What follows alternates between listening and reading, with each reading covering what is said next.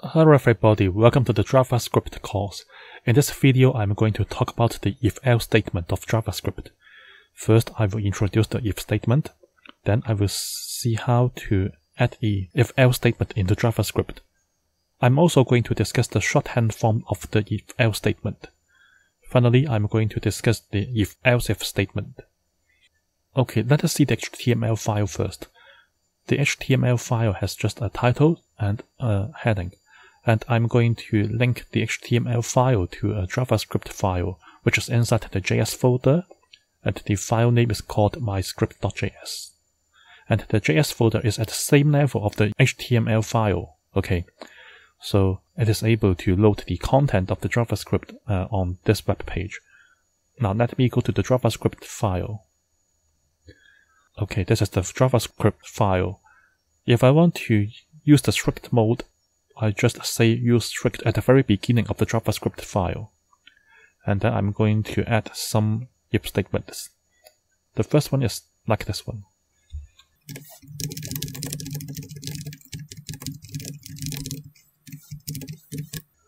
Now I want to set up a prompt, and then I'm going to accept a value from the prompt, and the default value is simply 0.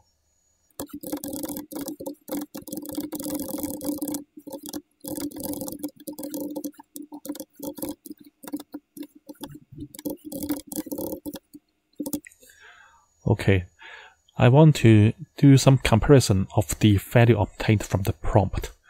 If the input value is larger than 0, I'm going to show two alert windows. The first one is simply saying that the value is larger than 0, and the second one is that I'm going to print out the input value obtained when the value is larger than 0. And the format is like this one. Because I want to include the input value, I need a backtick at the beginning of the alert statement and at the end of the alert statement. And I want to surround the input value with a pair of curly brackets. And before that, I have to include the $sign so that the input value obtained from the prompt can be shown on the alert window. Okay, so let me see the result by saving it first. Save, reload. Yes, I have to input a number. If I say it is +6, I press OK, I will get the first alert window saying that the value is larger than 0. And I'm going to get another alert window saying that the value obtained was 6. So this value of 6 was obtained by the input value indicated by the prompt window. Okay. So let me run it again. If the value is -5, what will happen? I don't have anything to output because the if statement just mentions the situation when the input value is larger than 0. It doesn't tell the browser to do anything when the input value is not larger than 0. For example, when I give a negative value, nothing will be executed, including this part, of course. And I'm going to show you another example that involves an if-else statement.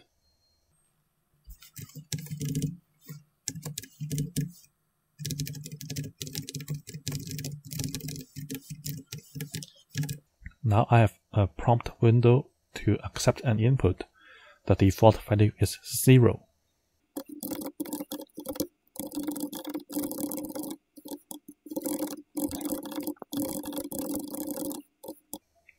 Okay, I have an else part shown here, so that when the condition here isn't satisfied, I'm going to do something else.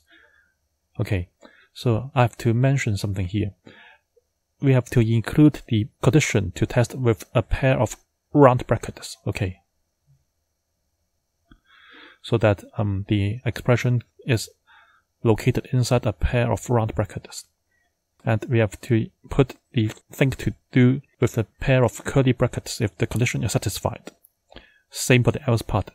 If the else condition is satisfied, we have to do something that is included in the pair of curly brackets. So that's the general idea of using the if statement shown here and the if else statement shown here.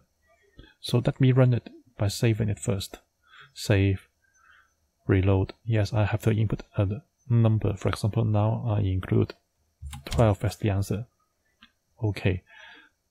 we can see that the value is not larger than 20. It just tells me that the else part is executed. Okay, so I'm going to do this part.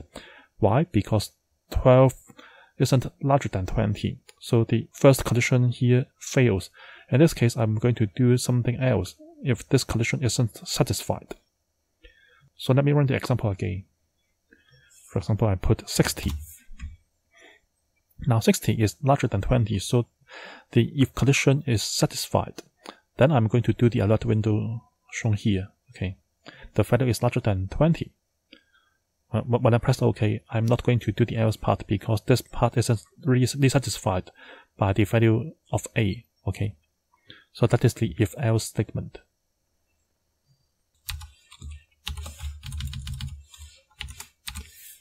For a simple if else statement, we can use a shorthand form as follows.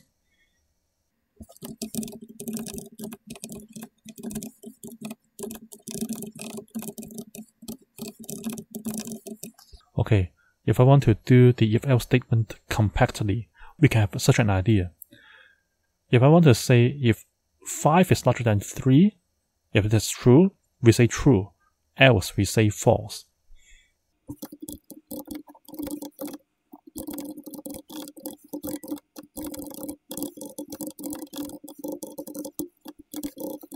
So if we want to compress this if else statement to just one line, we can have such an idea.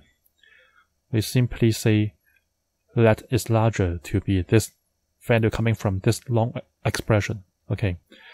If I want to see whether 5 is larger than 3, I can have such an idea.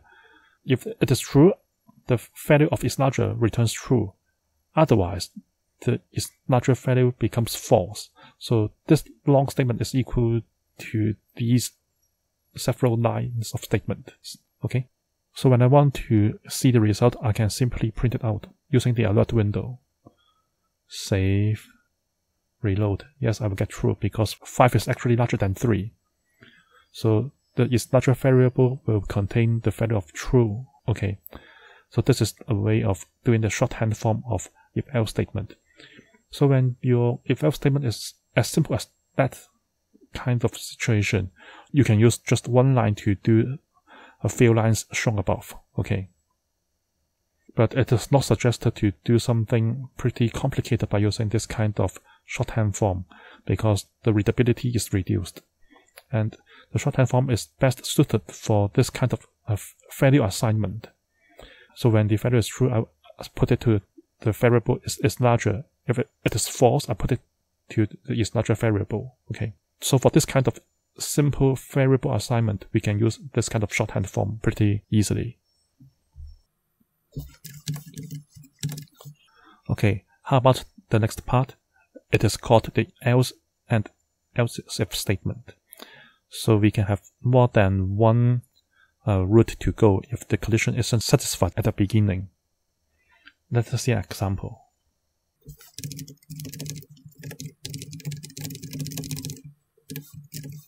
So B is going to become a value obtained by the prompt window.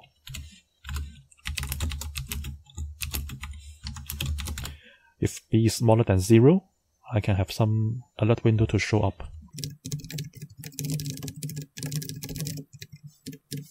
If B is negative, I just say that the value is smaller than 0. But what would happen if the value of B isn't smaller than 0? I have so many solutions to show up.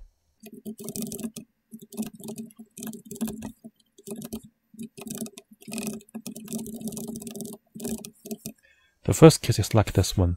If the value of B is larger than or equal to 0, and at the same time it is smaller than 10, I just say that the value is between 0 and 9.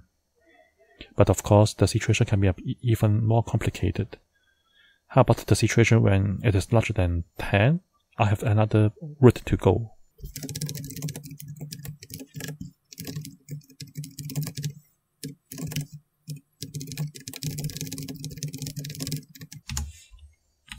If the value is larger than or equal to 10, but it is smaller than 20, I can say that the value is simply between 10 and 19. And how about other situations? If the value is 20 or even larger?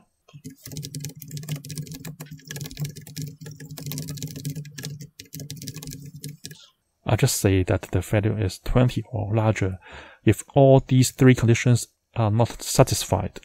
Okay, if b is negative, or if b is between 0 and 9, or if the value of b is between 10 and 19. Okay, so if these three conditions are not yet satisfied, I'm going to do the else part. So you can see that I'm going to join so many branches by using the else if statement. Okay, if this part fails, I'm going to test whether the second branch is satisfied. If the second branch isn't yet satisfied, I'm going to check the third branch. If the third branch isn't yet satisfied, I'm going to check the final part, which is called the else part. Okay, so let me see the effect by running the page. Save, reload. Yes, I want an integer, say -3. The value is smaller than 0 because I'm going to execute the first branch, which is this one. Okay, so let me try another value, for example 8.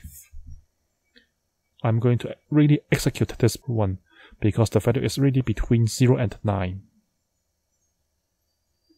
And other branches are not executed because only this one is satisfied. How about this time I say 15? I will get this branch because the value is actually between 10 and 19. How about this time? If the value is 42, what will happen? I will say that the value is 20 or larger. So I'm going to do the else part if the value is larger than 20, because all the previous three branches are not yet satisfied. So that is the basic idea of the else and else if statement. So this video has already talked about so many types of if else statements.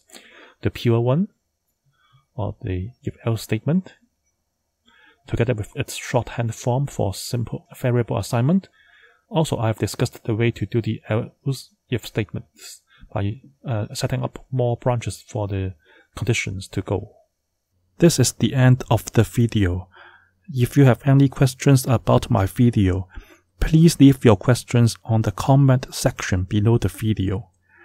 If you like this video, please give me a like and please subscribe to my channel.